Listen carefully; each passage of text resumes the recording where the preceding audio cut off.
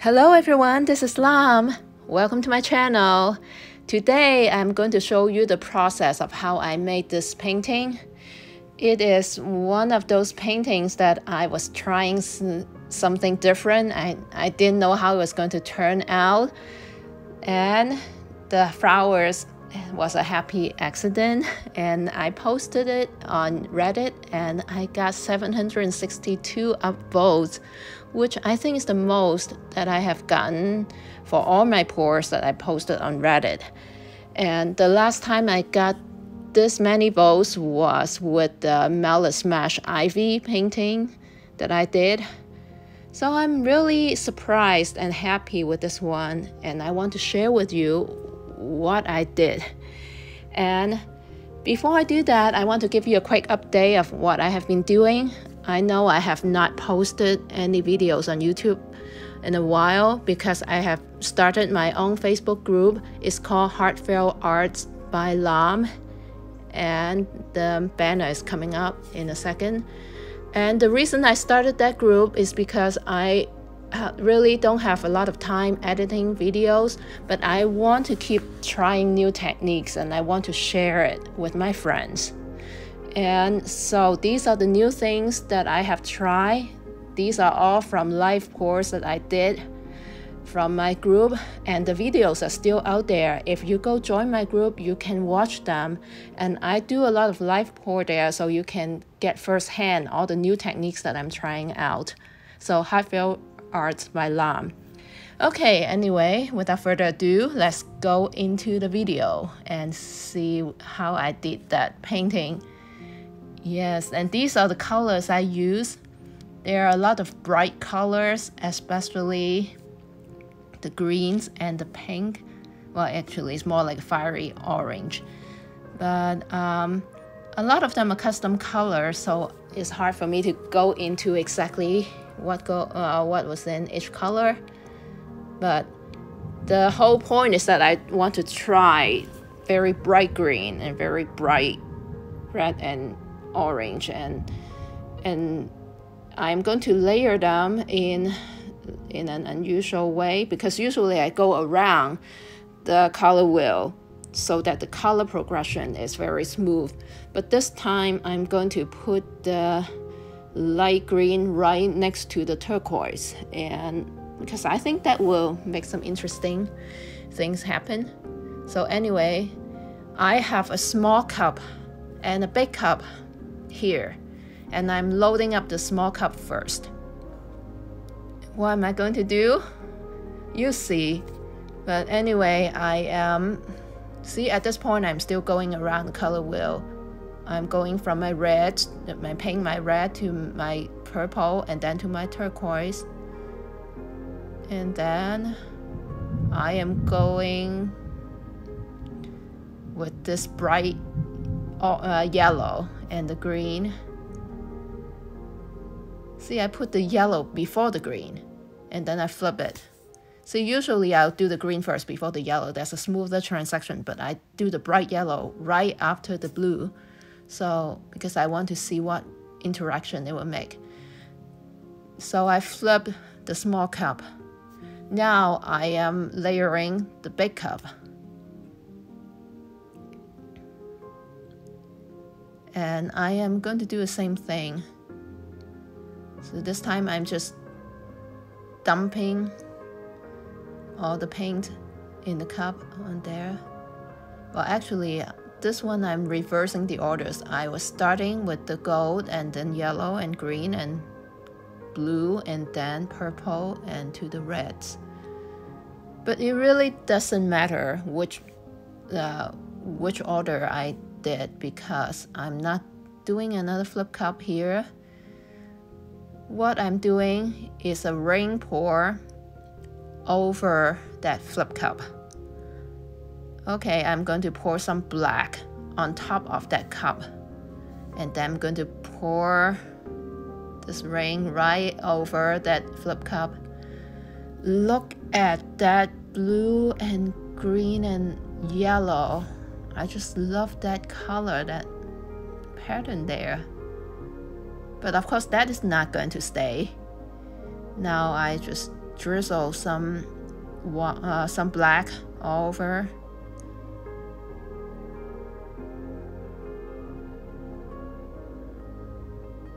And I was covering part of that too, because that part, I mean, I think I have some coppers there and it looks too solid for me.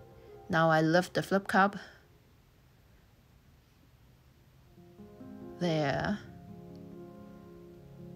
Okay, it kind of squeezed that pretty pattern to the side, and I wasn't happy about that. And so I used my fingers, try to rack things up a little bit. Torch. I always need to load up my torch real good, and then I need to pick out some lumps. These are actually, you know, some cups are mixed with some older leftover paint, so there are lumps in there that I need to pick out. So tilt, and it became mostly green. I didn't expect to have so much green. And I remember I was like, oh my gosh, what am I gonna do? Because as you know already, I'm not a green person, and this looks entirely too bright for my taste. So I torched the heck out of it, all the while thinking about what to do next. And part of me really like the bright colors, but that green, well, actually it's not so much of the green, it is a bright yellow that is like almost like neon color, even though it is not a neon color. It's actually Artist Loft's yellow metallic. So I decided to rotate it to portrait, and this way the pattern makes more sense to me, and I feel that I can do something with it. I don't know what, but I'm going to think of something. And let's see. Okay, I decided to do some string pulls. I was hoping for some nice color down there, but I got black. Well, black is better than nothing because it breaks up that bright pattern. And that corner is the patch where that yellow is the most concentrated, and it is too bright to my taste. So a little bit of black actually is welcome there. So I'm not going to add any more colors to it, just going with the black. Of course, I cannot do it too many times or it will lose definition real fast. So that's a balancing act. And I'm just contemplating what to do next, where to string pull next, or do I want to do string pull, or do I want to do balloon roll, or do I want to do this new thing that I have been doing in my Facebook posts, which is to use strainers to make patterns. So many options. But anyway, I decided to do a string pull over there because I see this heart-shaped pattern that I thought I might do something about it, maybe make a wing or something. So I did my string, and somehow I got a stroke of inspiration to just pull half of it. And it looks pretty, so I decided to do the other half. And it pulled out some red from there that I really like. And then, oh wow, look at that. Now I see a flower. And I have never made this kind of flowers before. And I don't know what this kind of flower is called. It's basically just one heart-shaped leaf with thing poking in the middle. I see it a lot, but I don't know what it's called, but I've always liked it. So that's what I have in mind, and I think this has turned out great, and it has potential. It's changing the composition, and all of a sudden it is starting to make sense. Even though it is not a good focal point in a traditional sense. You know, traditionally we like to do the rules of thirds, that you want your focal point to be right at the intersection of two of the lines that cut off the picture into thirds. And this one is way too low, but still I think it can work. So I want to make another one just like it or similar to it. It doesn't seem too complicated. Now the key to doing this is that I want to do a white outline, and I want the string to stay well within the white. I don't want jagged edge. I want a solid white edge. So usually when I do string pull, I do go over a little bit so that the edge would not be so smooth. But this one, I really want a more or less smooth edge. So that's what I'm doing.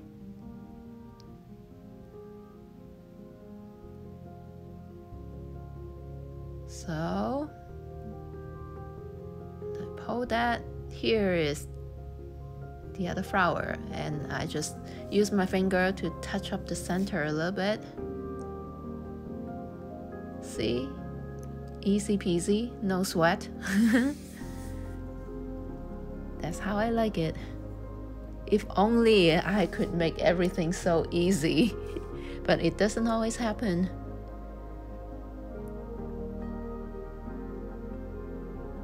And of course, I tend to overcomplicate things as well. Like this one, I'm not happy with the edge down there, so I added a little bit more white to kind of give it a more complete look.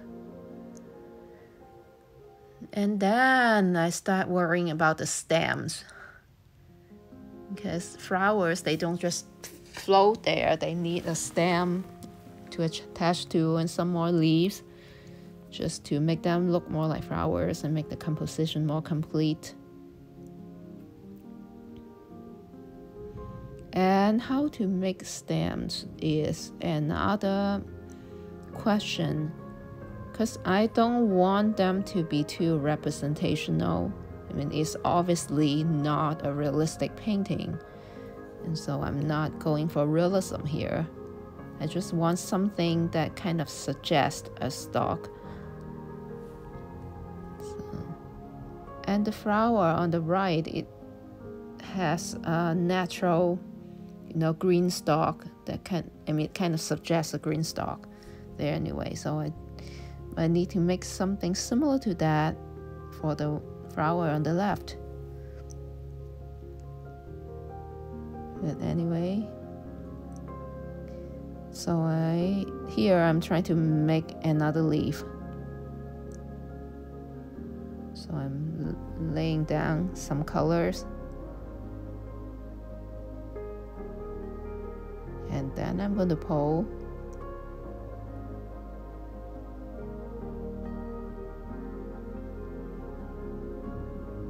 Yeah, the string pull is a long and slow process. So I get the string here.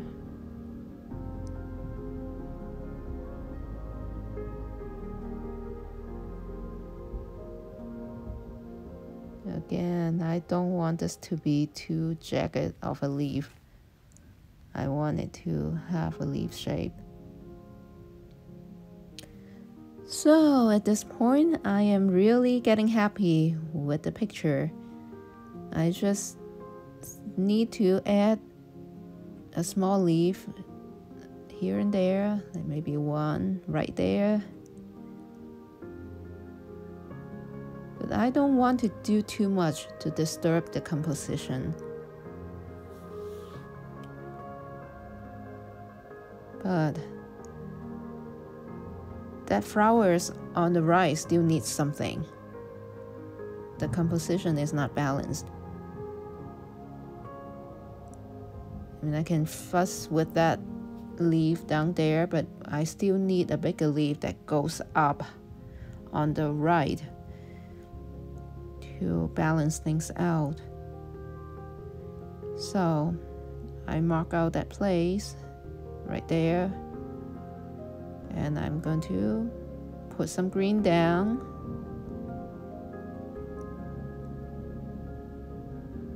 Some green. And some turquoise.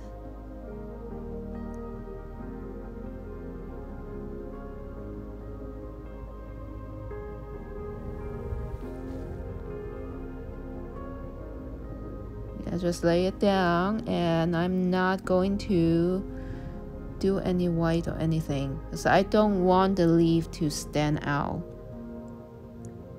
I don't want it to distract from the flowers. I just want it to be an accompaniment. So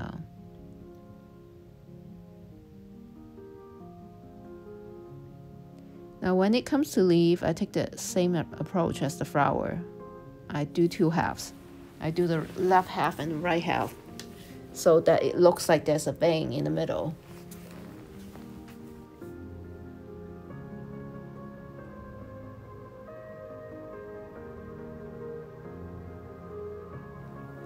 So that's good.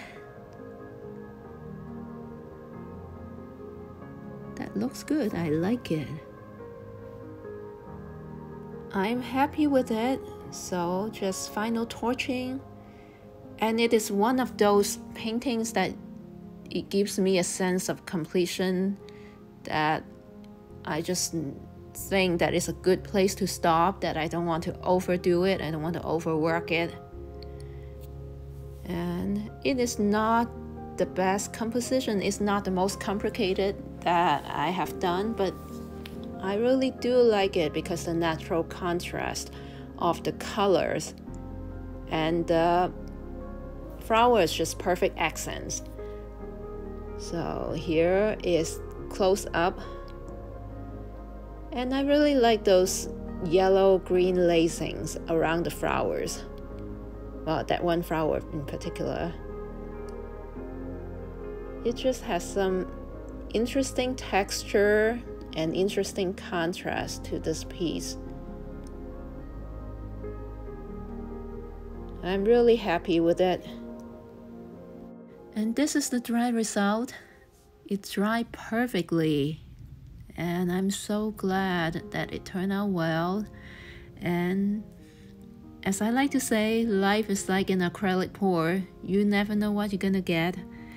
And as I always try different things, and a lot of times it doesn't work out. So when it does work out, it feels so good. And again, I'm going to list this piece in my Etsy shop. So if you want to check it out, the link is in the description box. And I also want to invite all of you again to join my Facebook group, because I do a lot of live pours there. I am constantly trying new techniques, and I have done so many different things on there already, and I never know what I'm going to do next. So I really want to share them with all of you because you're my friends, and it's just hard for me to edit them fast enough to post them on YouTube. So if you would go find me on Facebook, or I'll post the link in the description box as well. So anyways, thank you so much for your support. Thank you for watching this video. If you like it, please share and like and subscribe. I appreciate your comments, and you have a great day. I'll see you next time. Be well, take care.